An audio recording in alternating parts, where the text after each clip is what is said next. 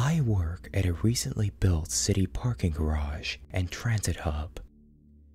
And late at night, it is my job to lock everything up until the morning and patrol the dark building alone with just a radio linked to the local police department. It's a very simple procedure that takes maybe 10 minutes to lock up everything, with 15-minute walkthroughs every hour. At roughly 3 o'clock in the morning, I'm very tired from my 8-hour shift, and with 4 more hours to go, I drag myself through the security center, which is just fancy talk for a room with a chair and monitors, and begin my ascent through the ramps.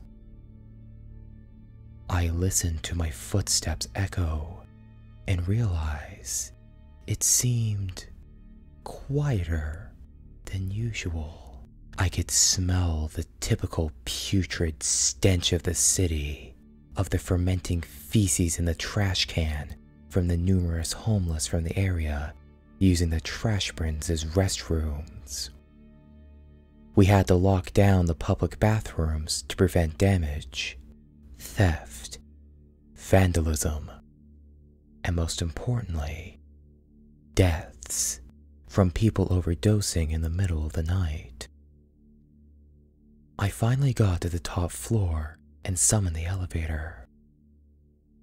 I placed my forehead against the door, feeling the cold air rushing up through the elevator shaft as it reaches my floor with a satisfying ding. I stepped on, got to the ground floor, and continued back to the office. I fling the door open and head inside, running for the cold office room and using my magnet fob to unlock the door. The door usually gets hung up a little, so with a swift heel, I slam it shut and make my way to my desk.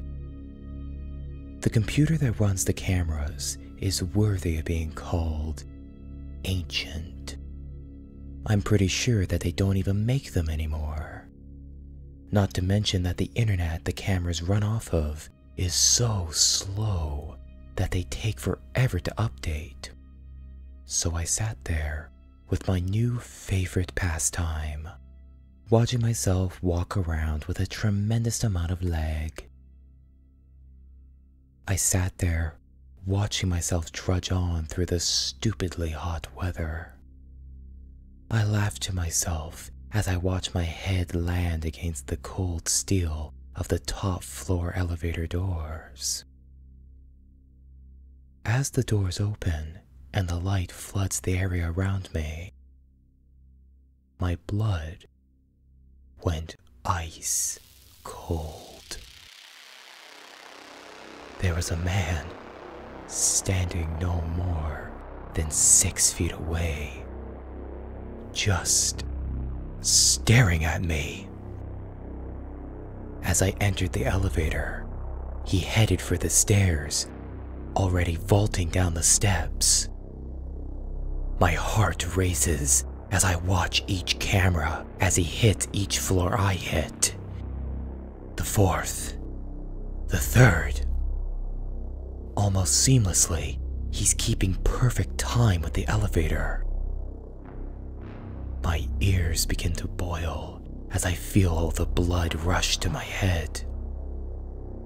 I'm having a hard time breathing. I watch as the elevator doors close and he begins following me again, getting closer and closer after each turn of the corner. I watch as I fling open the door and he catches it, hitting in right behind me. My heart pounding in my eardrums. He's inside the building. I keep watching, knowing I should look away. I can't find him. Then I see why. I kick the door shut in his face, which means I search the room. I eventually discover it's just me in there. I radio for a few officers to come in, and they sweep the building, then give me a slap on the wrist for not paying attention, and left. The rest of the night, I stayed in that room. I watched each camera vigilantly, but I never saw him again. Now, every time I go to work, I can never shake the feeling I'm being watched. Author's note: the reason this sounds like an actual event is because it actually happened when I was a college student. The security was provided through my university's police department that hired students. It was minimum wage, but they worked around class hours.